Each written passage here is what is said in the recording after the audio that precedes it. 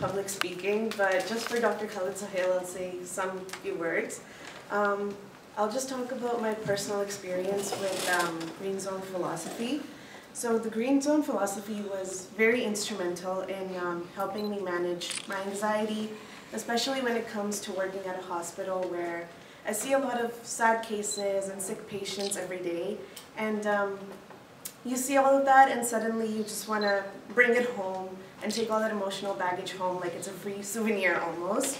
But thanks to the Green Zone, I've learned how to keep my work life and personal life separate. It's almost like now I tell my brain, like, I don't need any more stress. I already have stress when I go home and I open the fridge and pantry and I see that there's no snacks left. It helps me recognize when I'm also in the yellow zone, and it prevents me from entering the red zone, basically when I start to stress but haven't completely lost it yet. And it gives me the tools to calm down before I enter that full-on red zone territory.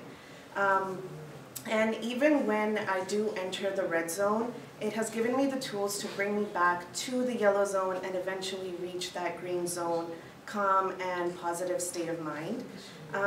With the Green Zone philosophy, I'm able to now take a step back, breathe, leave the work stress behind, and just leave it at the hospital, come home, and it's almost like that emotional filter, emotional raincoat that Dr. Khalid has always taught us.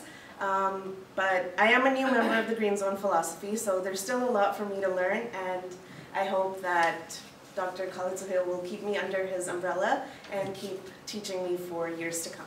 Thank you. Thank you very much. I think it's nice to see the younger generation joining us and sharing their thoughts. It's also nice to have the mixture of Urdu and English.